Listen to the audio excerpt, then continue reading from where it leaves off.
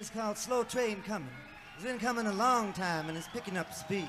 Nobel Prize winner, poet, songwriter, musician, and train lover Bob Dylan may have let his hair grow long way back in the day, but he's never been one to let the grass grow under his feet, seeming busier than most people half his age. This year alone, 80-year-old Dylan has sold his entire back catalog of recorded music to Sony Music Entertainment. Last weekend, the Bob Dylan Center opened in Tulsa, Oklahoma. It's a museum dedicated to the songwriter with live performances and curated displays from his archive.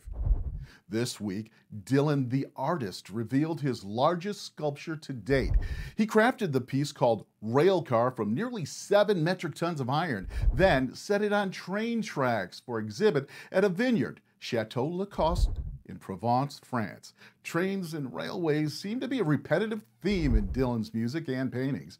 He says this sculpture represents perception and reality at the same time, and all the iron is recontextualized to represent peace, serenity, and stillness. Dylan started showing publicly in 2013 with Mood Swings, a set of iron gates exhibited at the Halcyon Gallery in London. Portal, another gate piece he created, was purchased in 2019 by the U.S. State Department for installation at the embassy in Mozambique. You're watching America's Top Experts.